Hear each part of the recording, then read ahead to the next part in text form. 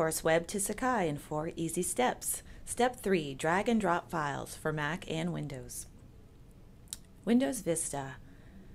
You'll recall from last time that we mapped a drive and we had a public folder on our Sakai site. Now we simply navigate on our own computer to a folder, and I've got Biology 101. I just click and drag it to that public folder on my Sakai drive and it copies.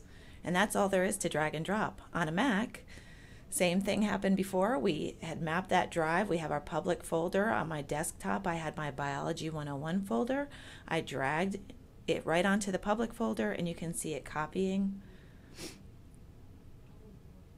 And we just confirm that the files are there. And there they are. So now for both Mac and Windows, we return back to our Sakai site and we need to refresh that little double-headed arrow.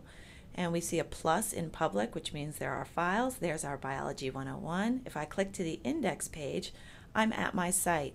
Now if you can see that tiny URL up there, I'm at Sakai Pilot, but it looks exactly like my website. So that's all there is to it. That's drag and drop. To learn more, go here.